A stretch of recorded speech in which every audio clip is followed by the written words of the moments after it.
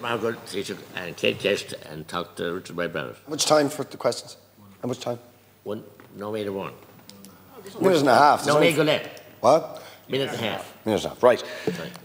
Look, Taoiseach,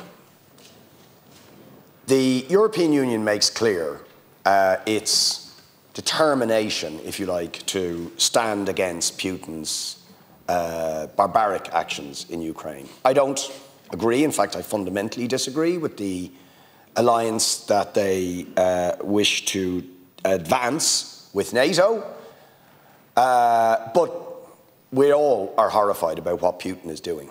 But then you look at what is happening today in Gaza, or in the last few days. 4 schools attacked, 29 killed in just one attack in a school. As we speak, Israel is issuing evacuation orders for the whole of Gaza City, again. Everybody told to get out. So Israel in front of the world saying, we're doing ethnic cleansing. A crime. They don't even pretend. They just do it. The determination which Europe displays when it comes to action on Ukraine is sadly missing, is it not? When this is going on for 9 months, schools being blasted. Lancet's report is terrifying.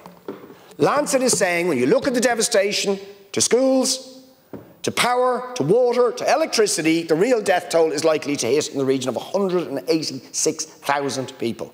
Famine conditions, ethnic cleansing, no action. None. Words. Words. Now I ask, like, at what point do we just give up and say the European Union is just hypocritical, riddled with double standards, and has no intention whatsoever of doing anything to stop Israel, which they could do? Europe is Israel's biggest trade partner. Weapons flow to Israel from Europe. Many of the states give political support to it. Like, when is Europe going to use the power at its disposal to deter this genocide? And talk to Mick Barry.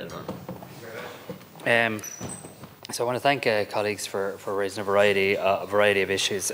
Look, firstly, Deputy Boyd Barrett and I don't agree on a lot on foreign affairs, but I have said in this House, I said it recently, I've said it at the European Council, I've said it publicly at the Peace Summit in Ukraine, that I do believe there's an inconsistency in approach being taken by many countries in relation to conflict, and not this one.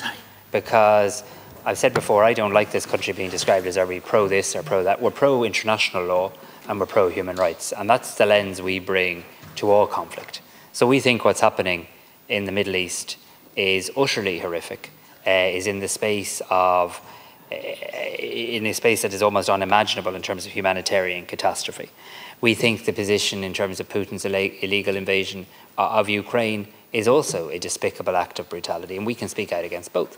And I do find it unfortunate that not all countries do that. And Ireland and Irish ministers continue to advocate in every international fora, with every leader, with every counterpart we engage with, for an end to conflict and violence. And we're extraordinarily consistent in relation to that. It's not for me to speak to other countries' foreign policies, but the European Union is a collection of member states with independent foreign policy, foreign affairs ministers, governments and the likes. And while people like to personalise this around President von der Leyen, the reality of the situation is, if enough member states of the European Union, people who sit around the council table with me, were willing to back Ireland and Spain's call, and somewhat Belgium's call, in relation to review the trade agreement, it would happen. So I think the position of President von der Leyen has been misrepresented intentionally time and time again. Yes, in the early days, after the most horrific terrorist attack, which is what it was, by the way, on the Israeli people in October, a horrific terrorist attack that saw the butchering and death of their people, heinous crimes, President von der Leyen visited Israel and expressed solidarity with the people of Israel.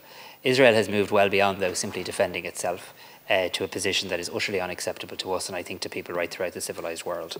She has supported UNRWA in terms of extra funding. This Bell thing, everyone asks me questions, then you ring the bell and I never answer the questions. I know that's not your fault. She wants an immediate ceasefire. We believe in a two-state solution. That is now the unanimous view of the European Council. Perhaps we can exchange views on how best to beat the far right in the future. But fundamentally, I'd be very interested to know the position of the left in this country as to what you do with Sinn Féin in any such alliance.